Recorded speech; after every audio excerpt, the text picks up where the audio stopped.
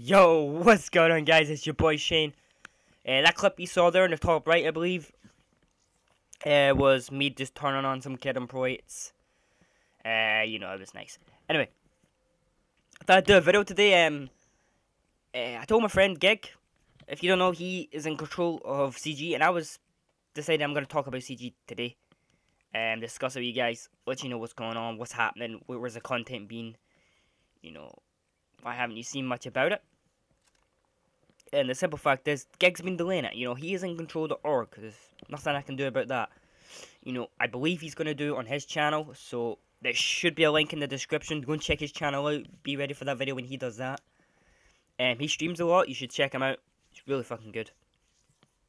I'm going to run it down a couple of things for you. First off, I'm going to talk about, CG. Then I'm going to talk about my team. And then what we've been doing. The game we have lined up. And then what's it like to play competitive, And how can you get into it, and, what skills or whatever do you need to do it. First off, I want to put out a disclaimer. I know a lot of you ask and wonder why most of my videos come out unedited. And it's not because I don't have the time. I would really like to edit them all, but the thing is with the competitive gameplay videos, so GBs at 1, 2, 3, whatever I say the GB thing is, or whenever I put 8s videos, which I think I have a couple saved up, maybe, is the fact that I need to get them out quickly. It's horrible as it sounds, but on GBs, a lot of teams can dispute you, which on other terms, basically, they make up rubbish and say, oh, you did this, you did that, and, oh, I can't even shoot straight, but, they're like, oh, you did this, you did that. So you have to provide evidence to show that, you actually did the game legit. So I should put up every game. I don't put our losses up, which I should. Because also it'll help myself and my team, see what we did wrong and did right. But anyway, on to today's topic, CG. What's been going on? As I said, it's really Gek who's in charge of it. He's in charge of the org, so the competitive side, every side of it. He gets like weekly updates on me. I make sure I keep him up to date. Sometimes I forget. He should remind me, Gig, when you're watching this, you should remind me. But other than that, really, it's going okay. I mean, I think he's delaying it. There's no point getting streamers out in the now until, everything's set. Which, I can dig. From my standpoint, everything's going great with the competitive team. We're being on, we're practiced. We play a lot of 8s. It's really fun and good. I'm really enjoying it at the moment. I choke streaks here. I'm dumb.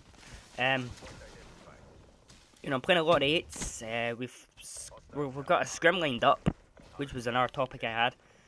I just went off topic again. Jesus.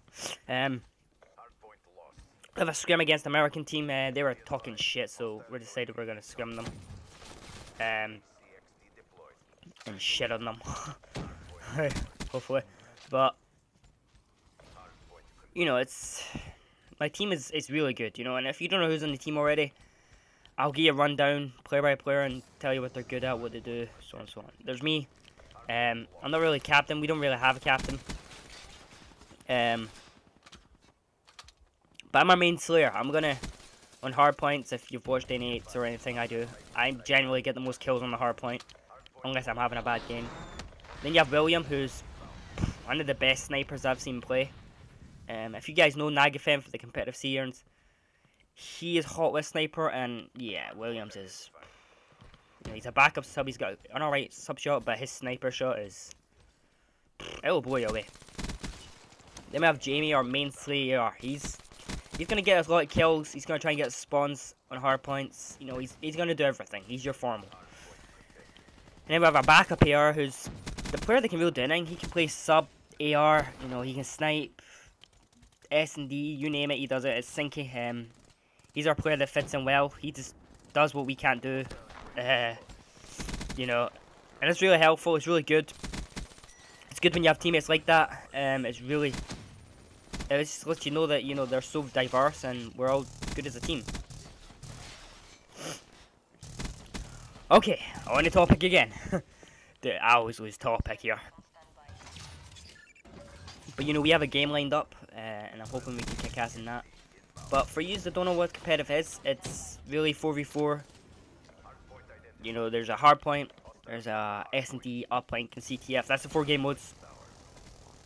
You play them on various maps. It's, you know, 4 players versus 4. Very good skilled teams.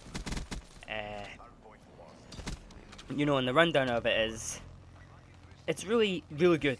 It feels amazing when you're playing. You just feel like you're the best, if you know what I mean. And if you don't know how to get into competitive, I'm going to tell you right now. It is actually quite simple. You can just go to MLG.com. You can sign up and play for GBs there. You can play UMGs. I believe there's a CWL one. But if you truly want to get into, you know, competitive, don't watch me. I'm joking. But, you know, you just check out the competitive players. There's pro players that post serious. Just type in CWL on YouTube or something like that. And you will get the pro players, and watch these guys play. It is unreal. You know, that's the reason I play it, is because, you know, it's a competition. It's energetic. It's amazing. It feels amazing when you play. You know, it's like probably one of the best things I've played. And it's just, you know, it's the heart rate goes up, the nerves go up. You know, if you get like in a game, say game 5, round 11, you know, one round that decides who takes it serious, it's like, you know, the nerves get there. Not many players can handle it. And that's what's the good thing about it is. Unfortunately, you do need a couple of things before you can play competitive, and it's straight up simple. You need to be good at the game. I'm not gonna lie. You know, I could sugarcoat and say, yeah, you'll be fine, but you actually generally do need to be quite good at the game.